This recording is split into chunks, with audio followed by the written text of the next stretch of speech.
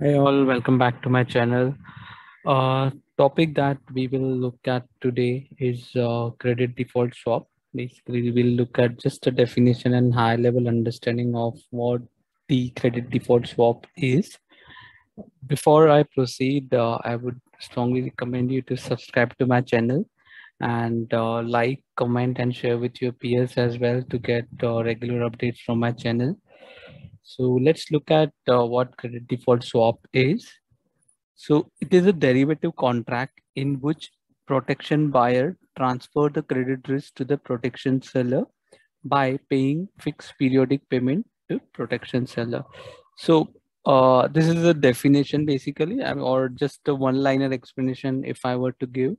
But to explain little more in detail, assume that party A holds some corporate bonds wherein, say for example, it has 1 million amount of corporate bonds of corporate X, and it it uh, it has notion that that corporate may default and I may not get my principal back.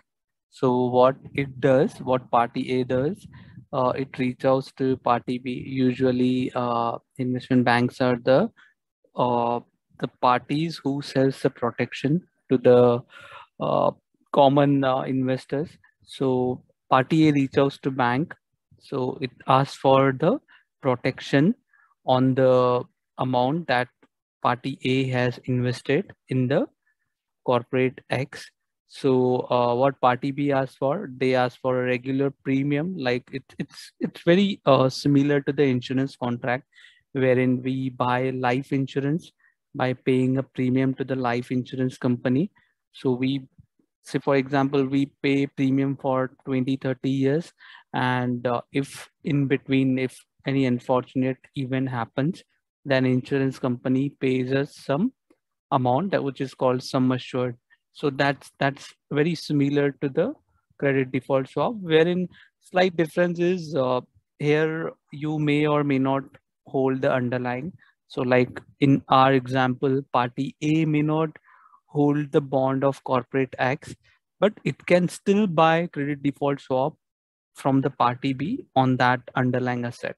So if there is a default by corporate X, then party A will receive the complete notional amount from the party B. If there is no default, then party B will enjoy the receiving premium amounts for the duration of the credit default. So it's usually a 5-year tenor, and the premium that counterparty has to pay is 1% or 5%. In basis point, it's 100 bips or 500 bips. So this is about a very high level explanation about the credit default swap. So next video, think of, excuse me, think of how the credit default swap valuation happens. So that we'll cover in the next video. This video was basically for explaining how what is a credit default swap. Hope you liked the video. If yes, please do comment and share with your friends. Thank you very much for watching.